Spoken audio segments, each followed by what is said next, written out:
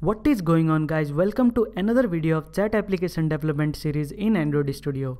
In last video we designed this beautiful login screen where we have this country code picker, we have this phone number input, we have this button, progress bar, image, and we have some steps. So in this video we are going to work on second steps, that will be our OTP activity, and also third step, that will be our username activity. The layout will be similar, so we will do it fast. So let's get started. So let's close all these tabs and I will create new activity, empty activity, that will be our login. Second activity, it will be OTP activity. Click on finish. Let's go to this design screen. Click on split over here. We don't have to change much things, so I will copy from this login screen that we have already created login phone number. I will copy everything and paste it over here. Remove all this and paste it. So go to top here, we have to name the tool context will be login OTP activity. Now first thing, we will change the step highlight to second one. So first one it will be gray and second one it will be my primary. So as you can see, we are on second step now. Now let's change this image also. So I will make a drawable new vector asset, clip art. I will make an password. I will take this icon, you can take any icon. Click on OK. I will make it OTP icon. Size will be 100 dp. Next, and click on finish. We have this OTP icon. Now let's change the background of this image view to OTP icon. It will look like this, and we have to change this enter mobile number. Instead of that, enter OTP sent to your phone number. So we will write this, and we don't need this country code picker. We will remove this country code picker from here. Instead of mobile, it will be OTP, and input type will be number.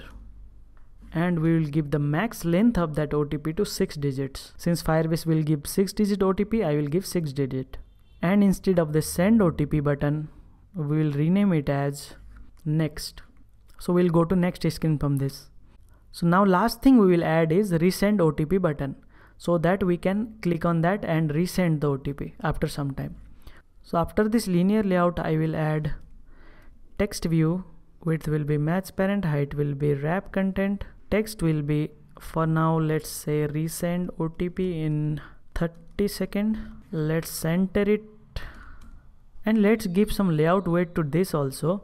So we have 20 over here. Let's distribute it to 10, and for this also layout weight will be 10, so that it will get equal space. So we'll use this text view as a button in the application. So when we click on this text view, we should resend the OTP. That's it. So our OTP screen is also done. Now let's create third step, that is our username input screen. So let's go to package, new activity, empty activity. It will be login username activity. Click on finish. Go to this layout, click on split. Now let's paste from that phone number login screen, copy everything, login username screen, paste it. Change this context to login username activity and highlight the third one. So I will set the first one to gray, third one to my primary, and this icon also I will make drawable new vector asset. Icon will be person icon, something like this. Okay, let's say person icon and 100 dp. Click on next, finish. Change this image view source to person icon. Instead of enter mobile number, it will be enter your username. Country code will not required. Edit text will be username. Instead of send OTP, it will we can write next also, but let me in. So that's it. Our third screen is also done, and we are done with the UI designs of the login screens. So we have completed designing for all the login screens. Now let's close all. And to use those views in our activity, we need some ID. we have to assign the ID to the layouts. We have not assigned any ID to the layouts. So first I will go to activity login phone number and I will assign the ID so that we can access it from Java code. So in this phone number login, we need ID of this country code picker so that we can get the country code what is there. So I will assign ID. I will give login underscore country code. So it will be our ID. For mobile number, I will give the ID login underscore mobile number. And for the send OTP button, ID will be send OTP button. Progress bar also we need. So ID login progress bar. That's it. We need these 4 things only. Now let's go to OTP screen.